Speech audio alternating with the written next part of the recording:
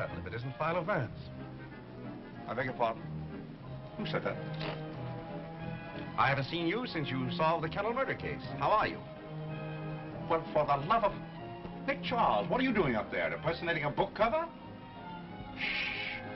I'm working on a case. Don't tell me you've gone back to detective work. I thought you had turned respectable. Didn't you get married? Oh, didn't I? Vance, I married a girl in a million. I heard it was a girl with a million. Well, same thing. I've become a California gentleman. I never heard of such a thing. What are you doing here in New York? Well, it seems that Clark Gable is making some personal appearances here, which interests my wife. And there's a very good bar at the Ritz, which is all right with me. So we popped into town to play. But would you believe it? Before you could say Metro Golden Mare, I stepped right into the middle of a baffling murder mystery, and they put me to work. Oh, you poor fellow, you have my deepest sympathy. I can use it. Believe me, Vance, this case is a toughie. It all revolves about a tall, thin man. I was standing at the bar of the Ritz one day, reaching for an olive, when a very pretty girl suddenly popped up in front of me and said, Hello there. Hello. Another glass. How are you? You know, we do know each other. Certainly, we've known each other for years. Aren't you Nick Charles? Yes? You don't remember me.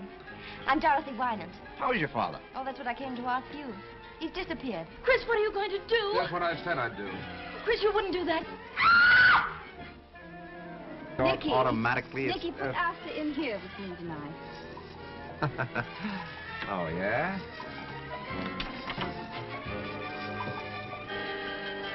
That knife's missing. I'll look for it in your back. It's about Julia Wolfe. Did you kill her? Gilbert. Well, why not? You had a perfectly good motive. How'd you like to have a couple of little murderers for your children? And maybe I haven't been on a merry-go-round since that day.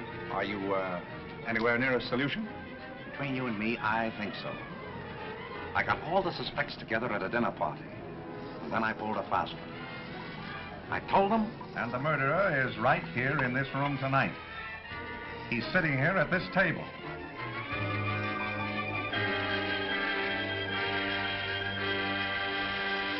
Are you sure that the murderer is one of that group?